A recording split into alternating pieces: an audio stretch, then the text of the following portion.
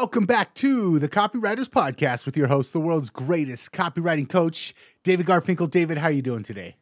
Nathan, I'm good. How are you? I'm good. I'm excited about today's episode. We kind of went over the notes a couple days ago, and man, I'm predicting we're going to smash it out of the park with this one. Boom. Okay, well, here you go.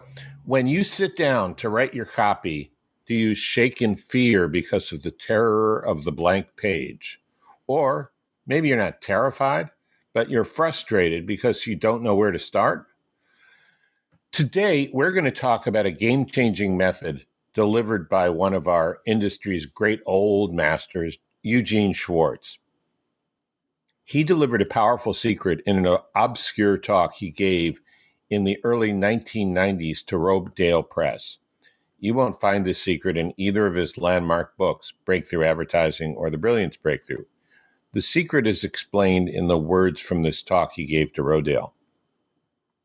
You do not write copy. You assemble it. You are working with a series of blocks and putting the building blocks together, putting them in certain structures. You're building a little city of desire for your person to come and live in. You are assembling claims that are simply images people will pay for. So the key idea here is assembling, not writing. And it's a very important insight, which we'll really get into today.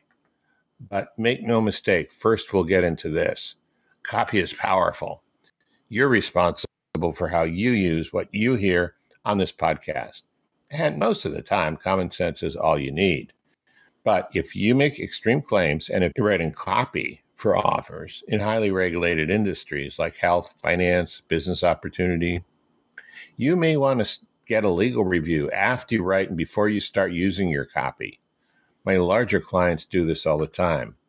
So, Nathan, before we get into this, I want to share that quote from Jordan Peele, the filmmaker, the comedian, the writer, actor. He says, "When I'm writing the first draft, I'm constantly reminding myself that I'm simply shoveling sand into a box so that later I can build castles." Okay, so that's interesting, right? I mean, he gets this in a very different context. He understands that when he's writing his first draft, even if he's not doing it quite as deliberately and systematically as Gene Schwartz was talking about, he's just creating the pieces of what will go into the final product, and he doesn't know what order they'll go in or which ones he'll use or anything else. Mm-hmm. So that's interesting. What do you want to say about this before we jump in?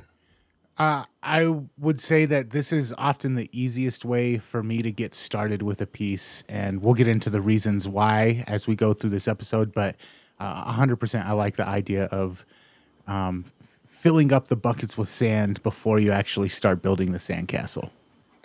Okay, so let's start out with a baseline idea, and that is the law of one always rules. And the law of one means your copy should be based on one big idea, one major promise, one overall claim, and just one call to action. Mm-hmm. And I have very smart, experienced clients that say, well, can I put 2 alternate calls to action in at the end so people have a choice? And the answer is no. You can put an upsell in or a downsell if you want, but just give them one call to action after you have eliminated everything else. All right. So law of one. Now, the law of one kind of means that you need to know what that one thing is before you even start assembling copy.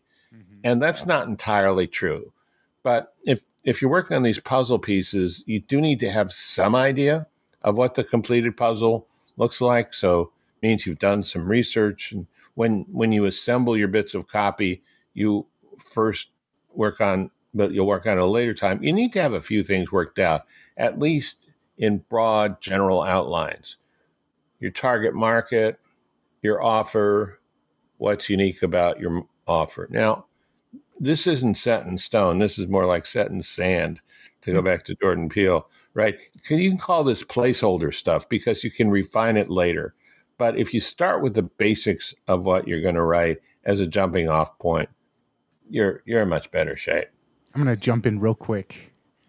Going back to the law of one, something that I have found over and over again is every additional thing that you give them a choice to do on the sales page. So if there's a toolbar at the top that says go to the home page, or if there's a pop-up that says sign up for my newsletter, or if there's a buy version A, and if you don't like version A, maybe you like a totally different offer C.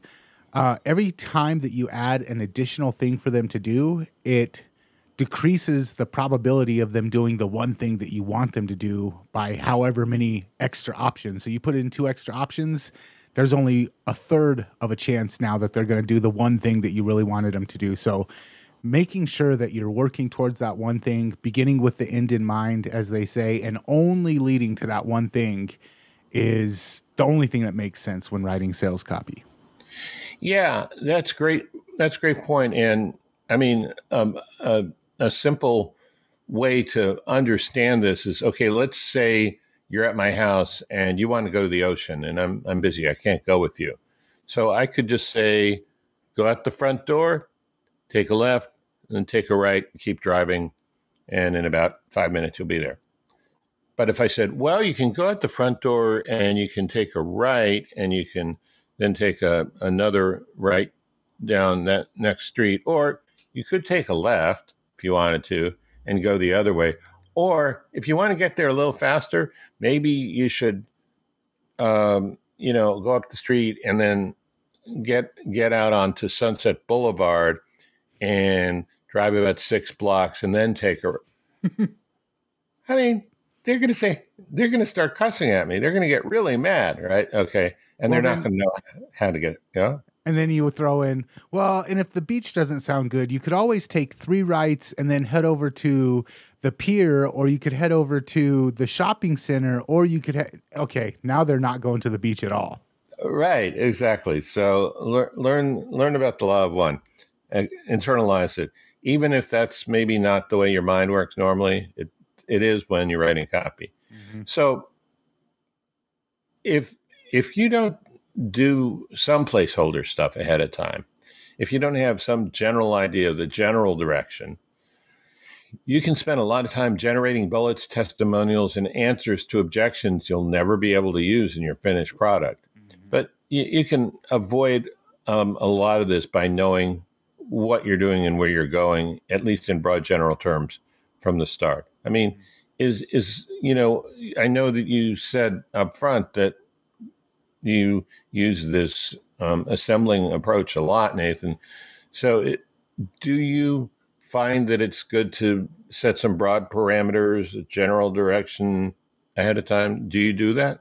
Yeah, usually I'll have a idea percolating. What's the one thing that's going to kind of tie this whole piece together? I'll still, when I work this way, because I work this way pretty frequently, I'll still come up with stuff that doesn't get used in the final piece, but a lot less. If I have a clear direction on where I'm going, I make a lot less divergent turns that don't end up going anywhere. Yeah, and by the same token, don't get too bound by where you think you're going. Just come up with stuff that probably might fit later down, like you just said, right? Some of it you're not going to use. That's okay.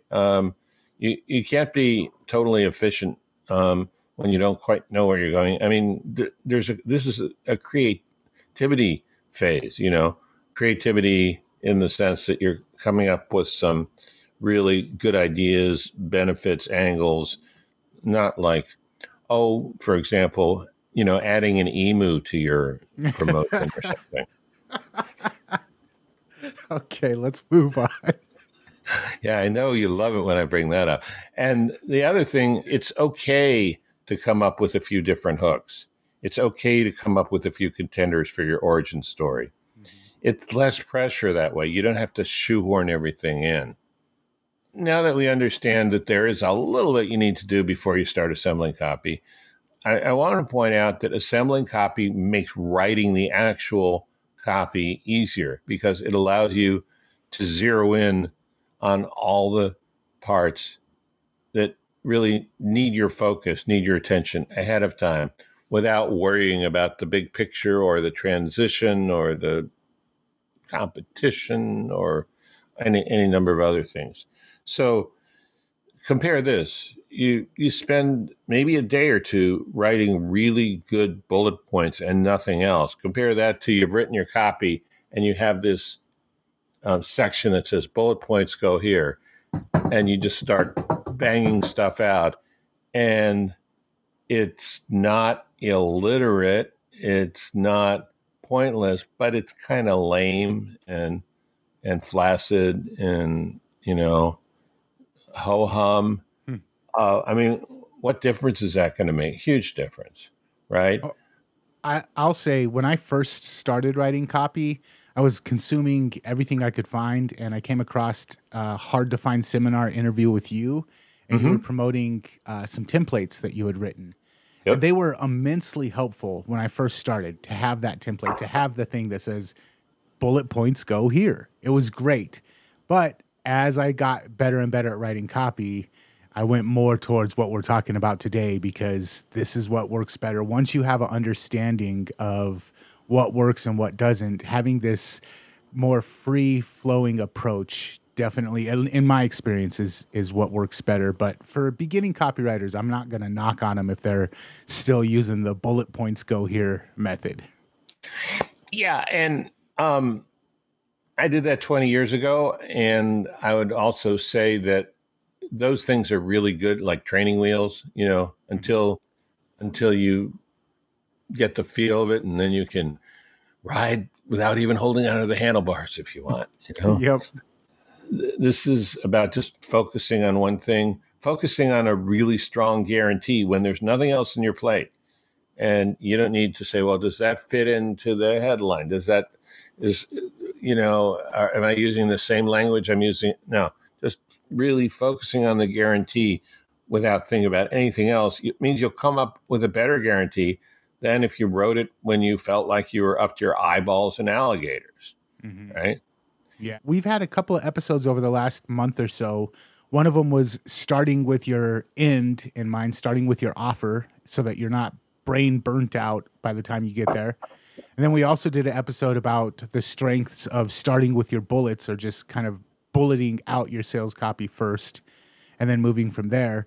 I think that's kind of a point of this episode, is that there's different ways you can start your sales copy. You can approach it from different angles. And my tattoo artist, he does this a lot in his art. When he's tattooing on me, he'll get to a point where he gets bored and he's burnt out and he's like, I can't do shading anymore. I'm going to switch the heads of the tattoo machine, and I'm going to use a different needle. And now I'm just going to go and do my flat blacks. And then he gets bored with that, and he's like, you know what? I'm going to go and do some shadowing again, or I'm going to go do some line work again. And by doing it that way, it keeps him energized. It keeps him into the piece. And sometimes it's 4 or 5 hours of straight tattooing. So you have to be able to switch things up and move to the part that you're most excited about. And same thing with copy. Sometimes I'm working on my hook and I'm like, oh my gosh, this leads perfectly into a great creation story. And so I'll jump over to the creation story and start there and do a couple drafts of that, and then see how it fits in once the overall piece is ready to be assembled. Yeah, it's funny about tattooing, writing copy, any kind of creative work like this, where you're going for a very tangible, specific end result. There's this mix of, I think John Cleese has some great stuff on creativity. He's a very funny guy, but he has great stuff on creativity, and he calls it, open thinking and closed thinking. And open thinking is where you're just creating and with ideas. Closed thinking is where you sort of have a set process and you need to focus. And that comes in too, obviously. It comes in later. You need to really go over everything, look for inconsistencies, make sure the transition's smooth. But that's not what we're talking about here. We're talking about an earlier part of the process. So the neat thing about this assembly method is, sometimes when you're just digging into just bullets, or sometimes you're just dealing with answers to objections, or maybe just the guarantee, maybe the offer. When you're totally focused on that, your unconscious mind, and this is a strange thing, but it's happened to me over and over again. And I wonder if it's happened to you, Nathan. Your unconscious mind is also working on the big picture at the same time. So as you're, zeroing in on these bullet points, or you're really, thinking hard about how to make this guarantee sound and work just right, an idea for a killer hook or a blockbuster headline might pop up along the way. And that's something that wouldn't usually happen if you were just working on headlines or hooks. That happens to me all the time, and that's kind of what I was talking about. You'll be halfway through this, and then all of a sudden you're like, "Oh, this would be great for turning it into this other part," and then I just jump around and I make a note. Make sure you go back to the hook because you don't want to forget where you were at. Right. Okay, good. The other thing is sometimes one bullet can become your big idea. Maybe not exactly the way you wrote the bullet, but it'll be a springboard or a connection to the big idea or an inspiration, or it'll remind you of something.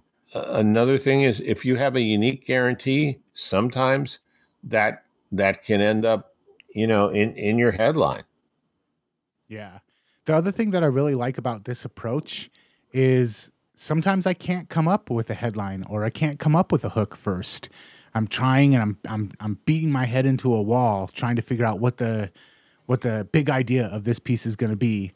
And so if I have multiple ways that I can approach it, if there's only one door in and I can't get through that door, then I'm stuck outside. But if there's 15 doors in, I can start with the bullets, I can start with the offer, I can start with the hook. If there's a bunch of different ways to get in and I'm not restricted to that one door to get in, then it's much more likely that I'm going to get in and I'm going to find some place to start out and then can grow from there. But again, if I'm stuck to, I have to write it in this templated format where I write this part first and this part first and then this part second. If I have to do it that way, a lot of times that's what causes the blank page blues. That's what causes me frustrated staring at a blank page. Do you want to do a recap of today's episode? So the first main point is the law of one always rules. So that means even if it ends up not being the final direction, you should start out with a certain direction, a certain target audience, main promise, main offer, that kind of thing. And you use that as your jumping off point to get into doing these little puzzle pieces, these little things that you're going to assemble. The second thing to remember is assembling copy makes writing copy easier because it allows you to zero in on all the parts that really need your focus. And when you're putting the whole piece together, you don't have to start from scratch on things like the bullets or, those things are done. And the third thing is there's a unexpected bonus that comes with this, and that is when you are digging into bullets and answers to objections and whatever you're digging into, sometimes when you're giving that all your focus, it allows your unconscious mind to do its best work and come up with a killer hook or a headline for you without you're making any specific effort to do that. The one thing that I'll add to this at the end as we're leaving is a lot of times this for me is like a week-long process. I will have it percolating when I'm going on my walks in the evening. I'll be thinking about it when I'm just doing random things and having that, okay, this is where I kind of want the piece to go. And then I keep Evernote on my phone. So as for each piece that I'm working on, I'm like, oh, this would make a good idea for a hook, or this might be a good bullet, or this might be a good differential, what makes mine desirably different than the competition. And I'll just kind of put those in Evernote as I'm going with the end result kind of in mind, kind of fuzzy and foggy. And then 3 or 4 days into that process, all of a sudden it just snaps together. And I'm like, oh my God, everything, all the inspiration, all the stew of everything just comes out perfect. And it's like, all right, time to turn the heat on and sit down and start writing. Yeah. So this has got to be a hypothesis. It's never going to be a proven theory because we don't know what's going on in our unconscious mind. That's why it's called unconscious.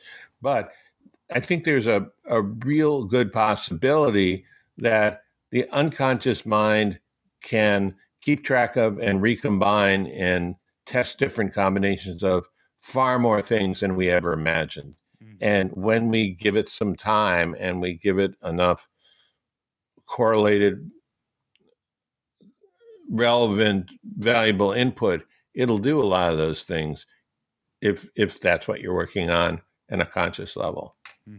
Yeah, I dig it. So for copywriters, this is, if you're running into the part where you just don't know where to start on a piece, try this method, try this approach, and you'll be amazed. I can't see it going, I'll take that back. I can see it going wrong, but if you're just trying to get started on a piece and you keep running into that brick wall, like I think all copywriters suffer with, this is a great way to get started.